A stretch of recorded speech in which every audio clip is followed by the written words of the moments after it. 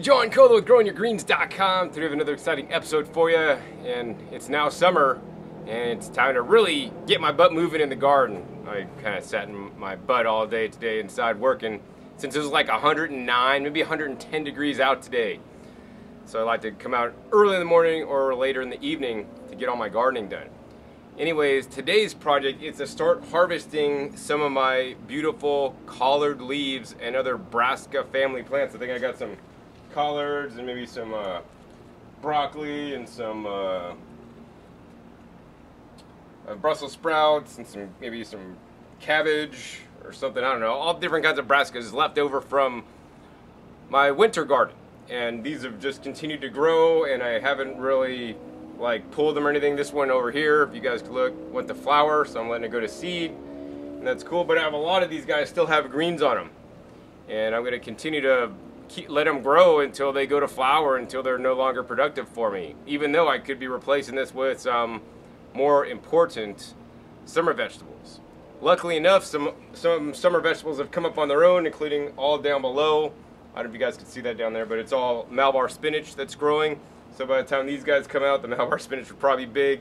And I have some beautiful Swiss chard in the back that I've been harvesting for juicing. The collard greens these days are getting a bit strong for juicing, so we're going to turn them into kale chips, or in this case, collard chips. Now you could make these chips that I'll be demonstrating for you guys in this episode with any kind of edible leafy greens, from stinging nettles to sorrel to Swiss chard to collard greens to arugula, even lettuce. I mean, any leafy green that's edible. You could do it with like Egyptian spinach, Malabar spinach. You could do it with the lamb's quarters, anything, right? We're going to turn those into some delicious leafy green chips. And then you could be able to eat those, so they're coming out of your garden, instead of eating something that's really high fat and high salt, such as potato chips, which I know a lot of you guys are still eating. So I want you guys to eat leafy green chips out of your garden instead of potato chips. So I guess it's getting dark here pretty soon, so we're going to go ahead and start to harvest. What I like to do when I harvest my plants for chips is harvest the bottom leaves. So some of these guys are damaged, you know, they got holes. I had some caterpillars attacking my stuff here, and I wasn't entirely on it 100%. So, you know, they left some of my plants with Swiss cheese. Swiss cheese collard leaves. But yeah, the easiest way I found to get them off is to take the plant and shake it. And when you shake it, you know, you shake it hard enough, it's kind of like an earthquake in a building, and all the people are going to fall off. Well, the caterpillars are going to fall off, they're going to fall on the ground, and then you can see them on the ground, and they're going to, like, you know, be like moving, and then you could like see them with your x-ray vision and snuff them out. Yeah, or do with them what you will. But yeah, so I'm harvesting all the bottom leaves, which are basically going to just dry up and fall off anyways, and I'm going to harvest you know, some of the more damaged leaves that have a lot of holes. My leafy green chips are not going to care. So I guess I'm going to get out here and start harvesting a bunch before it gets dark, and then we're going to come back at you inside and show you guys how to make these delicious and easy leafy green vegetable chips. So now I'm inside, and I got the greens washed, and I took the stems off, and then I chopped them up into little pieces, so we have a nice large bowl of the leafy greens. Now this could be turned into a salad, but we're going to turn this into something even better than a salad. We're going to turn it into collard green chips, or leafy green chips. So you'll need a few things to do this task besides the greens that we harvested. We're going to need some other appliances and ingredients today, and let me go over those. So to make the leafy green vegetable chips, you should use a dehydrator. I have an Excalibur 10 tray stainless steel dehydrator. This is probably the top of the line dehydrator. You guys probably don't need to buy this one. It'll set you back a pretty penny. I do need to let you guys know that I do sell dehydrators for a living, and if you guys are interested in buying a dehydrator or a blender or a juicer for that matter, please visit my website at discountjuicers.com and support me. That allows me to continue to make these gardening videos as well as all the other educational videos that I make on YouTube for you guys. And that's at discountjuicers.com, and I have a YouTube channel associated with that, youtube.com/raw foods, where I have videos on the review of this dehydrator, also about blenders, and also about the juicers. Now, if you don't have a dehydrator and you don't want to spend, this one's literally $1,000 to get a dehydrator, you could get a less expensive dehydrator. So the one I would recommend for like the low budget person that doesn't want to spend a lot of money but wants to make some healthy dehydrated foods, and the dehydration is one of my favorite ways to dehydrate, for example, tomatoes for my garden, as well as the chips that we're doing today, and also just plain leafy greens to make your own green powders. I recommend the Samson dehydrator. So that's a little bit over $100, and that's a really good unit with digital controls. If you want to take a step up, then I'd go for the Excalibur 3948. That's the Excalibur with the digital controls. I'll put links in the description down below, and of course if you want to get the one I got, I'll put a link down there for that one as well. This one's commercial certified, so it's NSF certified for use in restaurants, and if you want to like package up your kale chips and you have a farm, this is the machine you're going to want to get, since it meets the health code standards. And I want to encourage you guys, if you guys have a farm and are growing for sale, I want to encourage you guys, besides just growing the food itself and selling the food, you want to do value added things. So you could turn your kale that you could sell for $1, a couple of dollars a bunch, to like literally making kale chips or making vegetable chips like I'm sharing with you guys today, and now charging $5 for 2 ounces. And to be able to sell them effectively, give out samples, because once people try these things, they're going to buy them, right? So yeah, it does take a little bit more labor, but you're going to incrementally increase your revenue. Same thing with taking your cabbage that you could sell for 50 cents to $1 a pound, turning it into sauerkraut, and then now that sauerkraut's selling for $6 to $10 a jar, depending on the recipe and where you're selling it at.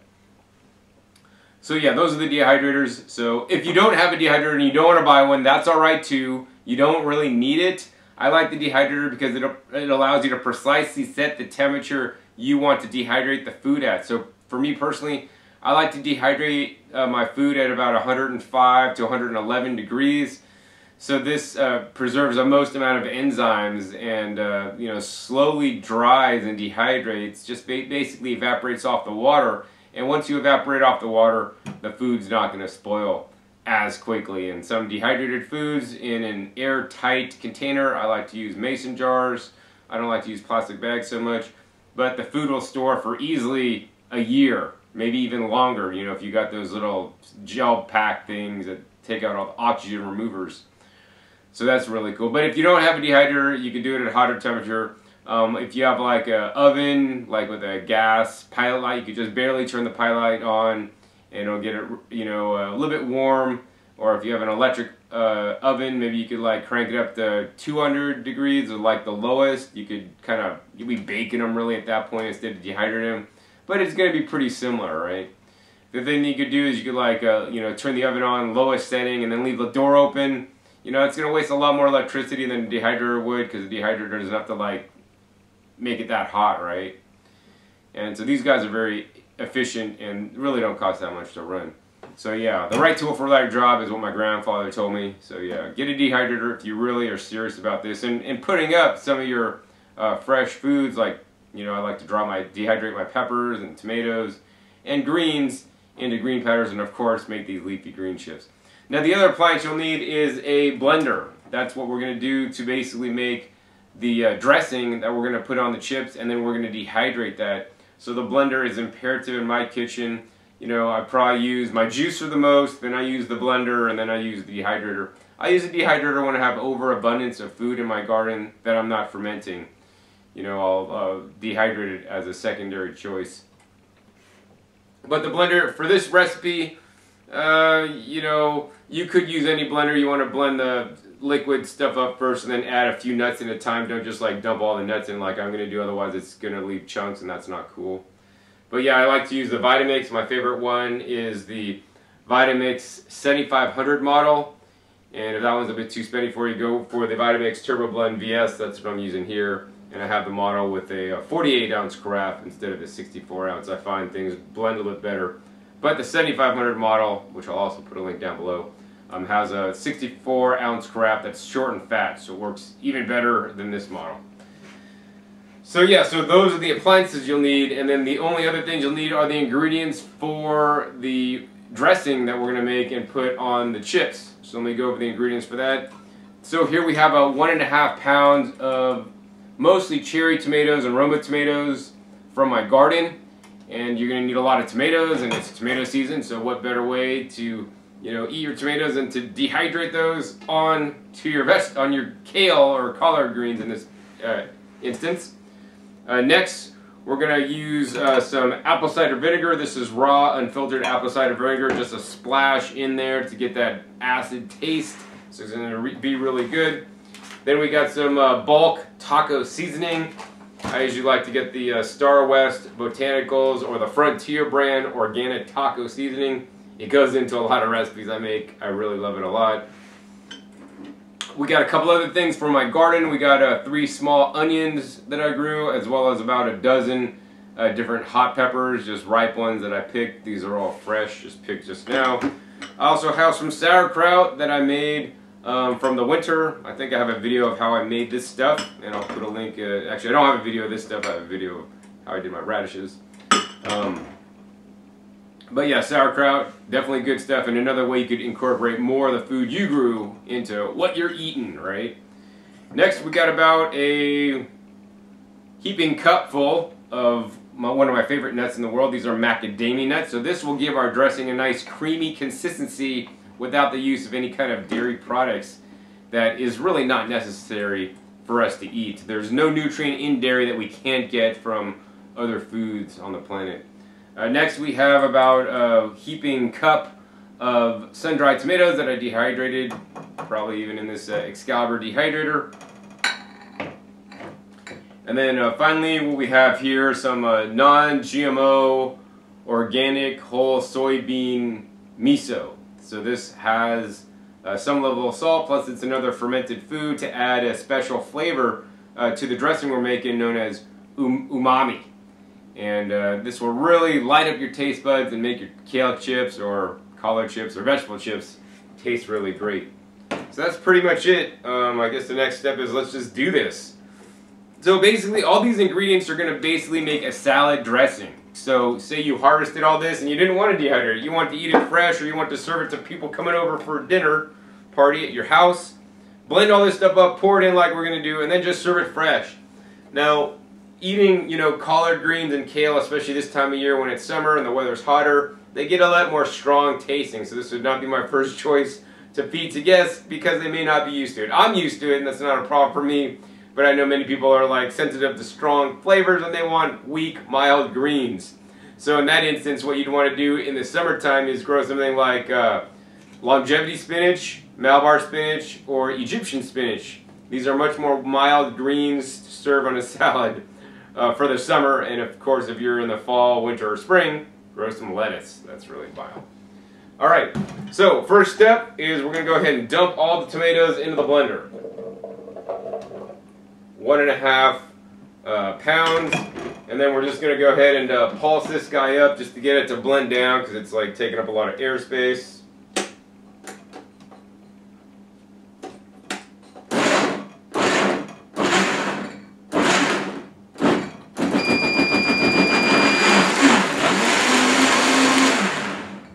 Alright, so we got that all blended up there. Next, we're going to add our other ingredients, so we're just going to go ahead and put some apple cider vinegar in. I'm really bad at measuring things. I'm sorry for those of you guys that are trying to duplicate my recipe exactly. I'll let you guys know that my recipes are never exact. I measure this stuff out for you guys today, but normally, man, I put this handful of that, a handful of this, and, a whole shake of this, and it's cool. I like this because it comes out different every single time, right? We need to get out of this, like, oh, it's got to be exact, right? I mean, I'm half German and half Chinese, but this is not exact, man. All right. So anyways, I don't know, man. If you want to know exactly, I don't know, I put a tablespoon or 2 of this stuff in there. I just dumped it in. And then let's see, after that, we're going to go ahead. We got the 3 small onions. These are sweet onions, so they're not like the hot onions. And then these are mixture peppers. Probably got some pepperoncinis mostly, and some other hot peppers. I don't know what kind they are, but they're going in seeds and all. Let's see, those are 2 things. Then next we got the sauerkraut from my garden. Man, I love to smell this stuff. Woo! Let's see, how much of this stuff do we put in? I put in that much. I don't know, maybe call that like 3 tablespoons. Maybe 4, I don't know, whatever. Actually, these aren't tablespoons, these are forkfuls. Forkspoons. Forkfuls, I don't know, whatever. Alright, so we got the sauerkraut in there now. Next, we're going to go ahead and put in that taco seasoning here. On that, I don't know, I'd estimate like, I don't know, 1 tablespoon. Maybe 1.5. Depending on how taco you like it. Now, you don't need to use this exact recipe, right? You could use any kind of nuts. You could use bell peppers if you don't got tomatoes. You know, I've used orange juice instead of tomatoes. If I don't have tomatoes, you know, I mean, those are some kind of good fruits to use, like orange juice, peppers, or tomatoes are usually make a pretty good base. Next, we're going to go ahead and add some nuts. Now, I want to stop at this point and talk more about the nuts, right? Like in this recipe, I got different flavor sensations going on, so it's going to taste good for average people. Like even my brother, he loves these things, right? But I love them even more, especially when I grew them myself out of my garden. And many people making kale chips or vegetable chips might just use like some salt, some oil, and the greens, which you guys are free to do. I'm never going to tell you guys what you should or shouldn't do. Those are like easy, and I would call them kind of like lame kale chips because they really light up your taste buds, because our taste buds are lit up when we get, you know, highly concentrated sources of fat and salt. And as much as people think those things may be healthy, right, salt in excess is never healthy, right? We need to get an adequate amount of sodium in our diets, not necessarily salt. And so I don't like to use salt in any major excess. There is some salt in the miso, and I did use some salt in creation of the sauerkraut, but it's not nearly as much as actually dumping salt in there, because these are salt in small quantities in each of these ingredients that are going to add flavor. But besides just the salt, I'm trying to add other flavors besides just a salty flavor. I'm trying to add that umami flavor, right? I'm adding, you know, some of the ingredients from my garden that's grown high quality, you know, minerals in the soil. Not only the sea minerals that I spray on, but also the rock dust minerals in the soil. So that's going to give my food better flavor without having to add the salt. So that's the salt component. Now, for the fat component, like people think, oh, olive oil, John, that's healthy, or all these different oils, coconut oil, that's healthy. Like, I want to let you guys know that, you know, in my personal opinion, you know, oils are just another processed foods. And I want you guys to get processed foods out of your diet, right? If it comes in a package, bottle, or jar, right? If it needs an ingredient label so you know what it is that oil in there? You wouldn't know if there was a label on there. I want you guys to get it out of your diet, because once man starts processing things in factories and all these things, it's really like subverting nature, and it's trying to do different. It's like using chemical fertilizers on your garden when you're trying to grow organic and try to use compost and the natural method. The natural method is for us to eat whole foods, not, you know, extracted, processed foods. And a lot of those olive oils, unfortunately, aren't, even though they say 100% olive oil, are not, because they're doctoring it up with other crappy oils. So you're really not getting what you're paying for. And so 1 tablespoon of olive oil is like 120 calories. For that same amount of calories, I think you could eat like 45 olives, like whole olives. So instead of eating olive oil, I would eat whole olives, because not only do you get the oil in the olives, you get the fiber, you get more phytochemicals and phytonutrients, vitamins and minerals that are not in the 100% extracted fat. And the processed foods, including oils, in my opinion, is one of the reasons why people are overweight in this day and age, because you might make a salad, you pour an oil and vinegar dressing on there, and people don't realize that they got more calories from the oil and vinegar dressing than they do in the salad greens. Yes, and even if it's this large, because the leafy greens are only about 100 calories per pound. right? So you could eat a pound of greens or 1 tablespoon of oil on that, and normally people put more than a tablespoon of oil on their salad. Now you got more calories coming from the oil than the salad greens. So in the nuts, you know, they're much lesser concentration of calories, although there's still more than lettuce.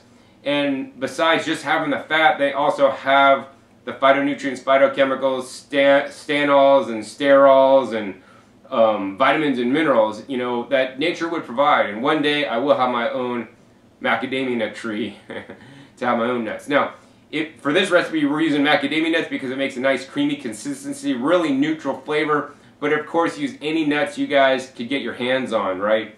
If you guys have a walnut tree, use walnuts. If you got a pecan tree, use pecans. If you got a pistachio tree, use pistachios, right? They'll all work. I just like the macadamia nuts. And I also try to encourage you guys to rotate the nuts you eat. Don't always eat macadamia nuts. We want to get some of the nutrition that's in pine nuts, for instance. But this is what I'm using today, and I want to encourage you guys to use whole food sources of fat. So we got 1 cup of the macadamia nuts. Maybe we're going to blend this up to get it down a little bit.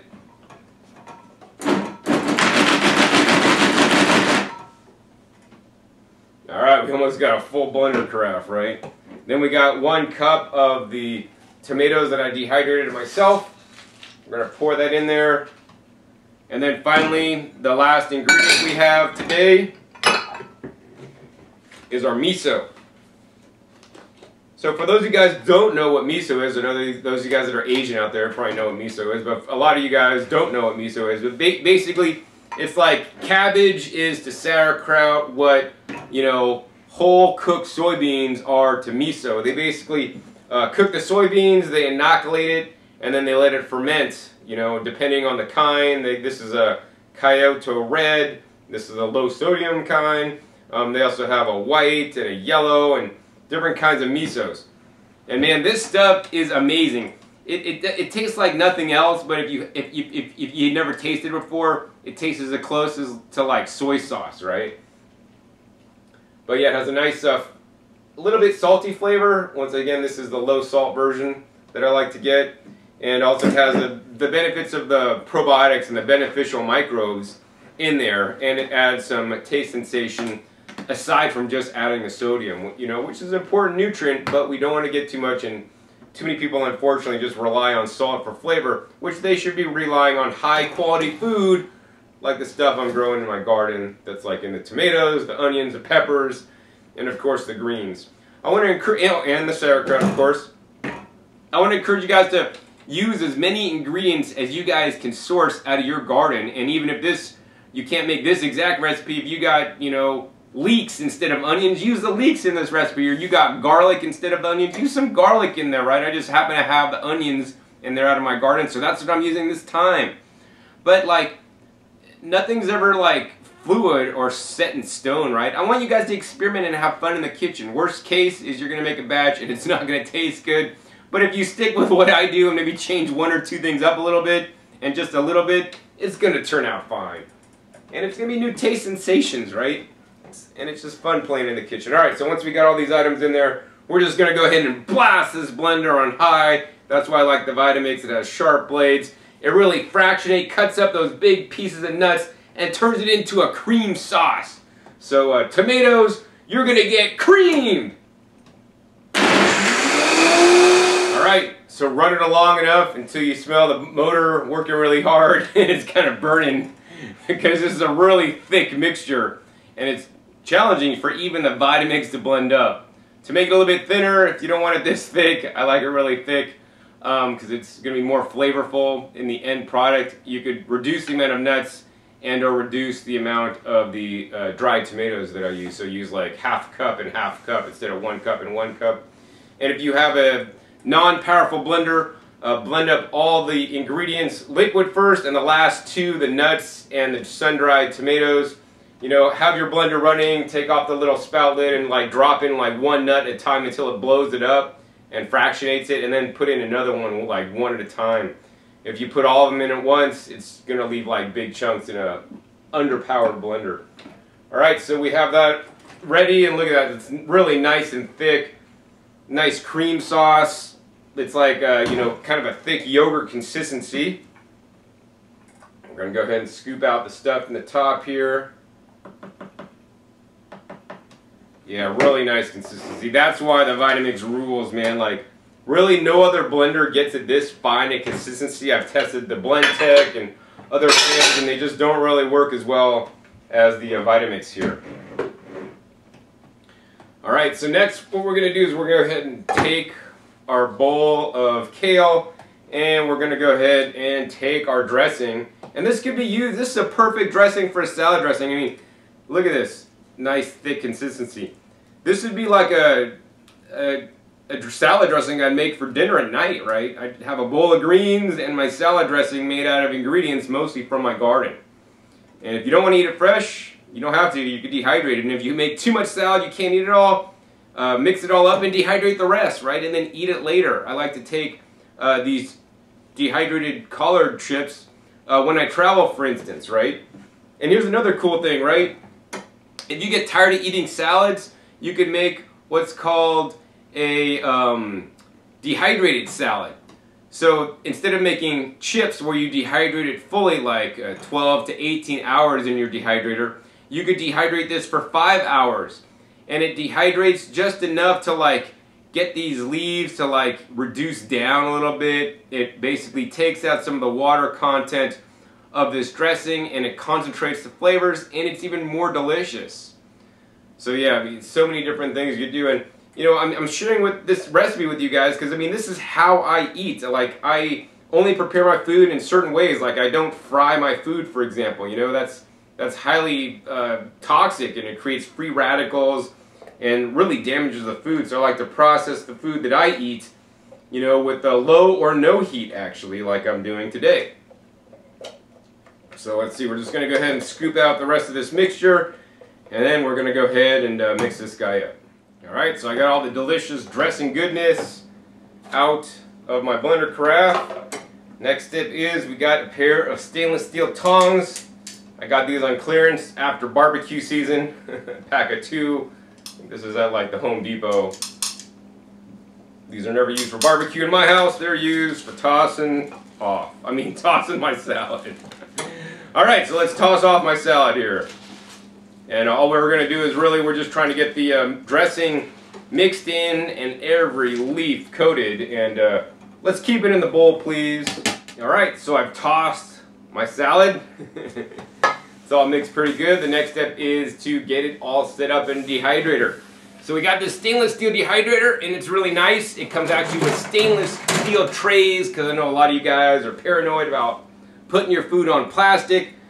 That being said, stainless steel trays, as I've learned, have their pros and cons. They're cool because they're stainless steel, they're indestructible, they're going to last a lifetime, they're highly resistant to rust.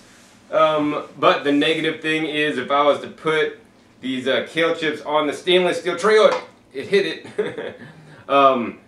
These guys are a witch to clean, and instead of the W in witch, change that to a B. I'm not going to say that today.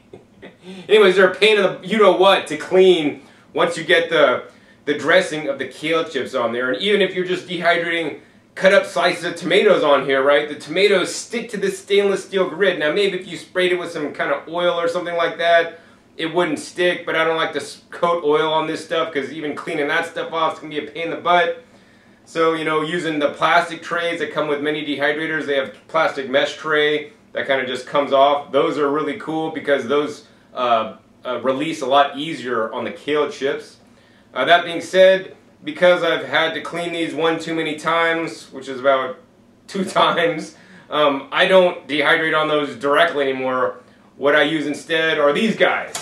And what I have in the bottom of my dehydrator, I have these pre-cut already, and I kind of just leave them in here ready for me. And what I got here is I got parchment paper. So this is parchment paper with silicone on there, and these are non-stick. So on sun-dried tomatoes, they release like 98%, so it's very efficient at releasing, and on the kale chips, they release quite well. And the cool thing about the parchment paper, it comes in about a 15-inch width, which is the same size as the tray. So you just have to cut them on two sides to make it the right size for your tray. And I get a couple uses out of them. So I might be able to use them maybe like 3-4 times before they get kind of too flaky. And then basically what happens to these guys is I put them through my paper shredder, I shred them up, and then they go in my composter, right? So they're getting 100% utilization on site. We're going to go ahead and stick our tray right there on top of the Vitamix. That makes a nice little stand there. I don't know if you guys can see that. Maybe I'll move it over for you guys. Make sure I'm centered up. And then all we're going to do is we're going to go ahead, just like we're scooping out our salad, scooping it out, you know, to put it in our bowl. We're just going to go ahead and take, like, not too much at a time. We're going to take a few things and we're just going to put it on the tray. And we don't want to, like, pile it up really high. We want to try to, like, have a single layer thin. At most, like, two layers thin. I mean, if you can't get it right, maybe 3. But you don't want to, like, jam it in there. You want to leave plenty of airspace so that when you're dehydrating it, the air could go everywhere and get it dehydrated perfect. So yeah, I'm just going to go ahead and fill this tray up, and we'll come back at you when I'm all done. Alright, so I think I got about the whole tray finished, all lined up. We're going to go ahead and go around and show you guys what it looks like. And this is what it looks like on the tray. Then we're just going to go ahead and slide this in the dehydrator. Sometimes if it's too tall, I'll skip a tray. I'll take, like, you know, the tray out, and then I'll put this in so we don't, like, mess up the top of my tray or hit it, or maybe I'll just put it like this. Sometimes it's a little bit too tall.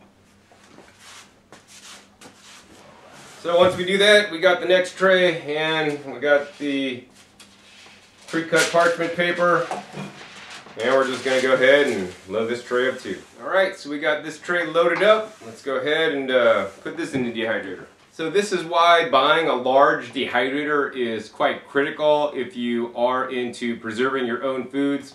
As much as, like, it's 10 trays for this one, although when they shipped it to me, they only shipped me 9 trays, and I'm still trying to get that extra tray from them, the scumbags.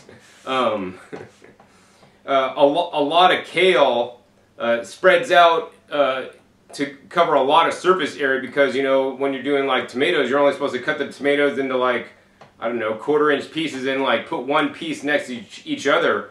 So really it takes a lot of space to lay everything out properly to dehydrate it.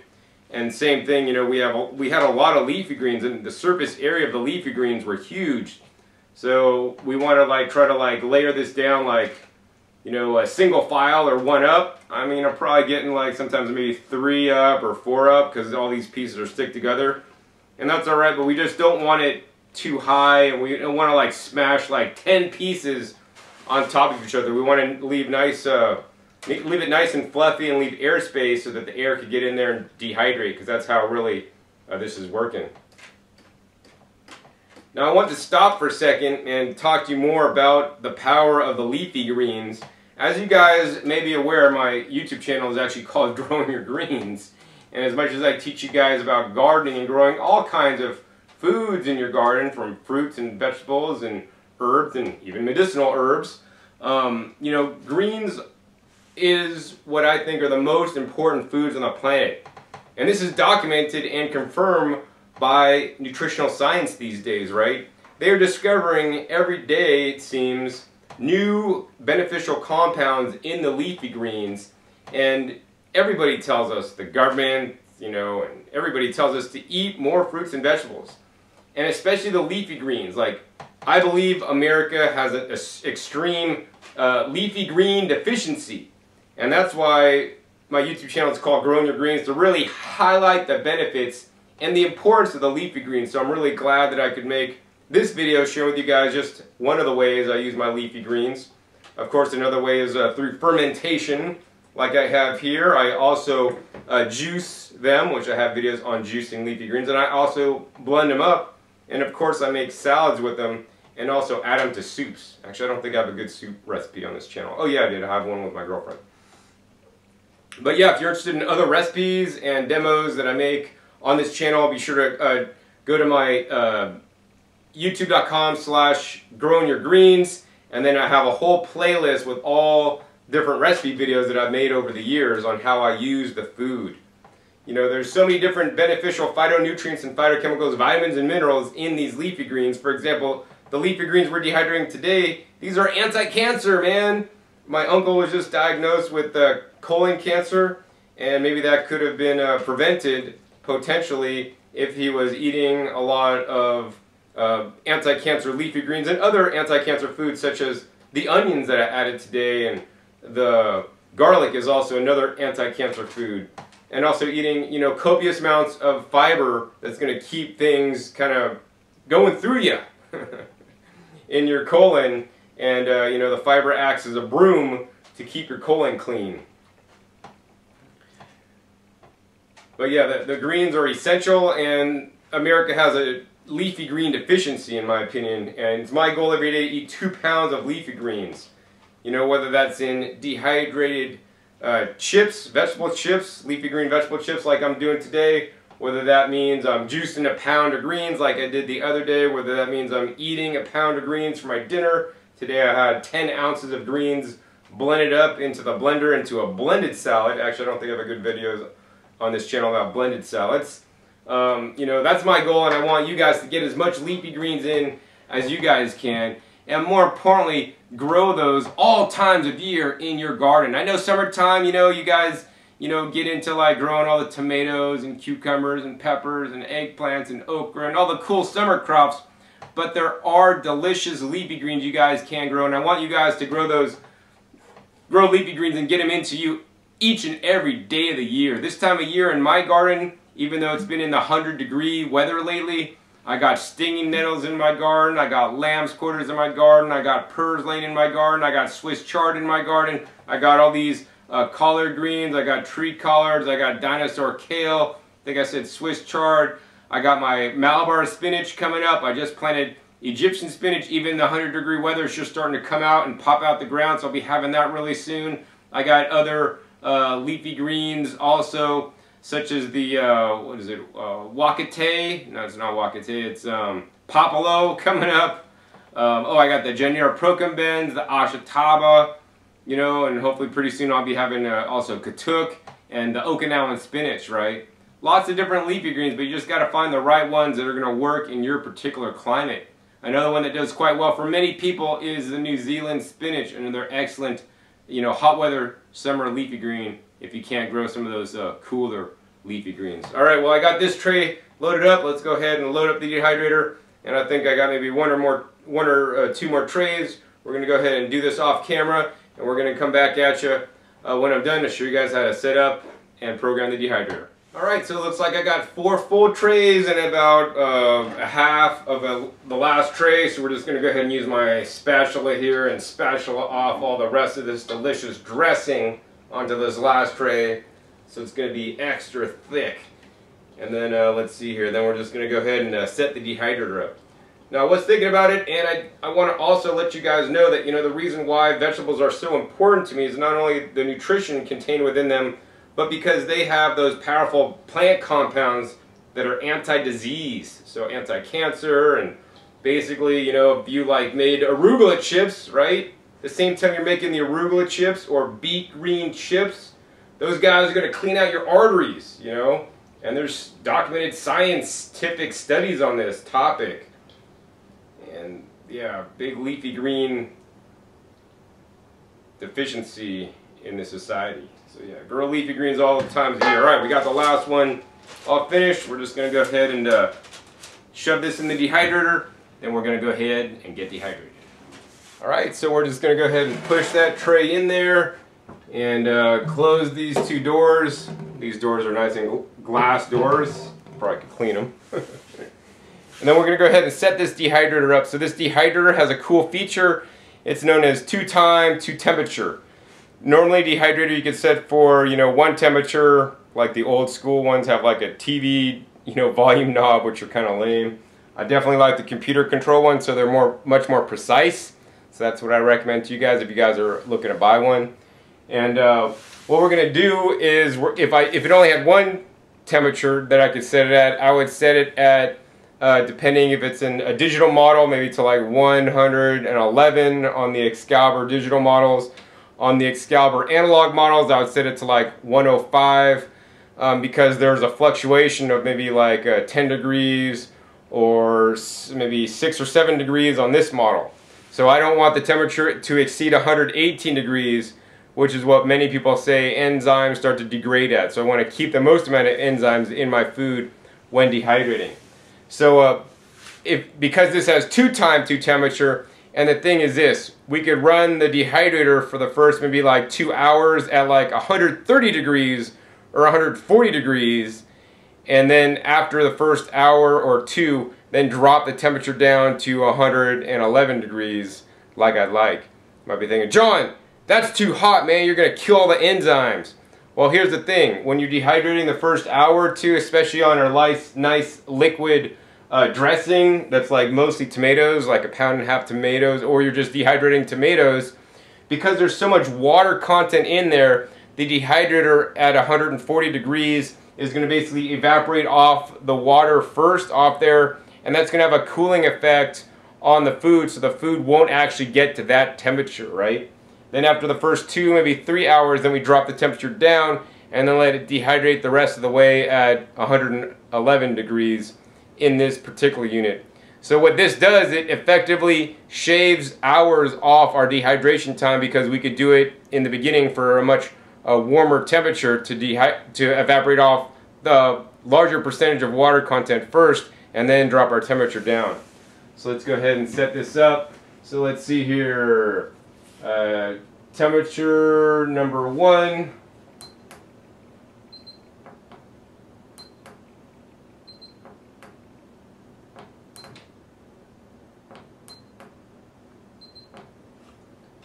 Temperature number 1, we're going to go ahead and set here to, when we do a 133, and we're going to go ahead and set that up for a total of, we do 3 hours today.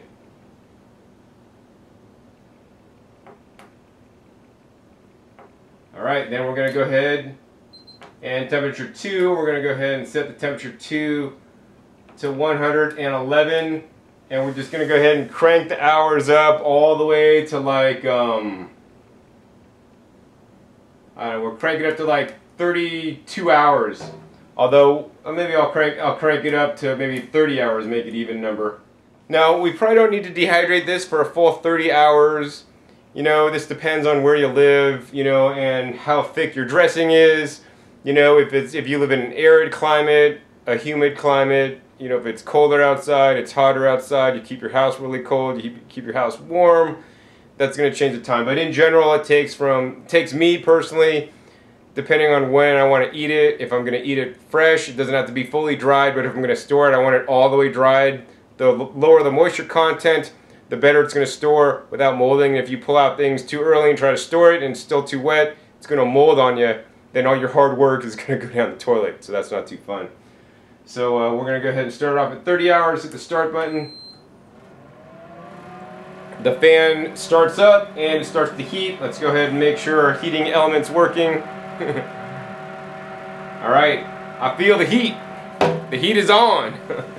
So I'm just going to go ahead and let this run. We'll come back at you tomorrow and let you guys know the progress, and I'll pull them out when they're done and show you guys what we got. Alright, now I'm back, and it's been, I don't know, about 18 hours. Let's see, I put the timer, to 30 hours even, and it looks like on here we have 12 hours and 45 minutes left, so that means it's been running, I don't know, 17 hours and 45 minutes or something like that. And I think it's done, actually. I kind of know it's probably done, because probably after about 12 hours, I opened up the dehydrator, tried some of the chips. Most of them were dry, but some of the ones that I laid it on pretty thick were not yet dry, and I went ahead and ate 2 of the trays. So that was like maybe like 30 to 40, 35% of the kale chips that I made, or the collard chips, they're gone. They're in my stomach, man. That was my lunch today. And they're delicious. Anyways, I think we're going to go ahead and hit stop here on the unit, and we're just going to go ahead and open this up. And we're going to show you guys what happened to our leafy green chips overnight. Alright, let's take this guy out. So this is what happened. to our leafy green chips, if you guys can see that. Let's see. They're basically just dehydrated into like little pieces. And if we take it, that was quite good. Reminds me of if you ever had pasta that had like a Mexican seasoning on it, that's kind of what it reminds me of. You can barely even taste the greens. These greens now, mind you, because it's the summertime, especially the brassica family plants in the desert in excess of 100 degrees, kind of taste a bit stronger, but the dehydration process killed that bite, so it's actually quite delicious. But yeah, the thing with the kale chips or the collard chips, right, in the store, 2 ounces of these will run you guys like $5.99, $4.99 on sale. But if you guys are growing your own stuff, you could literally make unlimited kale and collard chips. And if this is too much work for you, you don't want to put the dressing on, that's alright. Wash it, cut it up, put in the dehydrator on these sheets, or you don't even need the sheets if you're just dehydrating the leaves alone. When they come out, just take it, put it in your blender, power the blender on high, and then that'll turn into a green powder, and then you could have your own source of green powder, you know, for the summer or for the winter or for when you travel. So once this is done, how we're going to store this, you could store this in some kind of like Ziploc bag, but they don't make a really good air seal. And I like to store my stuff in glass anyways. So we're just going to go ahead and take these guys and just drop it right in. Now it's important to make sure that these are completely dry. You want to be able to break them. They want to be able to, you know, basically crunch and not be moist in the middle. That's a determination factor. You know, if I did all single layer or single file line, they would be all dry like this one is here. But because some of them are stacked up, 3 up, they're not completely, they may not be completely dry. Once you have them dehydrated in this state, you know, you can store them in the jar. Make sure the jar is tightly sealed. Easily store this stuff 6 months.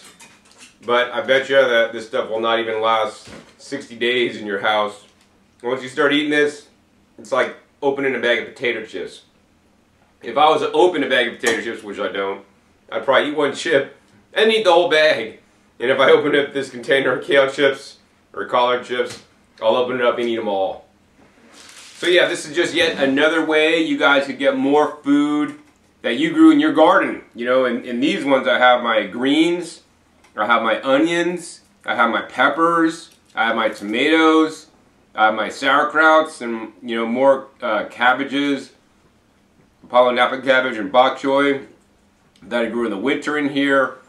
It's an excellent way to get more of the food you grow into you, and that's what I simply want. Like, I don't want you guys to have a garden and have it to be one of those ornamental beauty gardens and have it look really nice, right? I want it to be a functional garden that you guys eat out of each and every day of your life.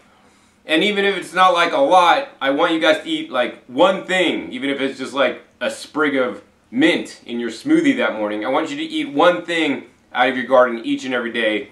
And over time, increase the amount of things that you're eating out of your garden and decrease the amount of things you're having to buy. This is only going to be better for you as well as the health of the planet, because it's a lot more, you know, green to be growing your greens instead of buying them.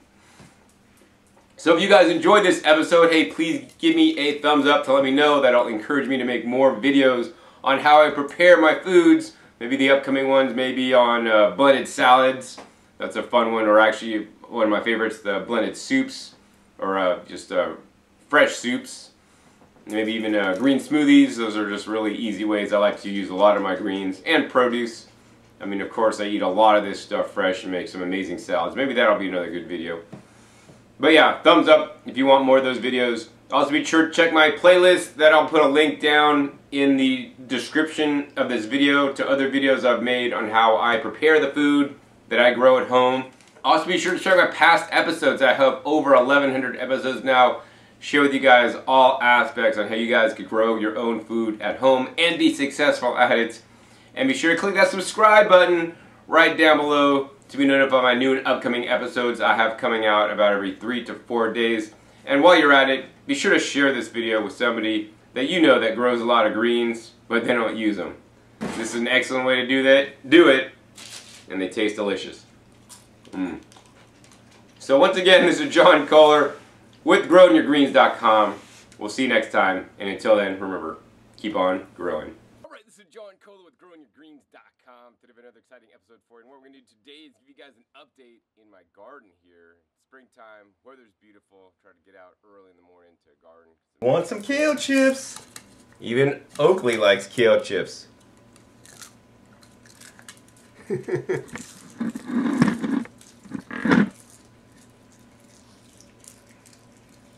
Oakley loves my kale chips, and you will too, so go ahead and make them.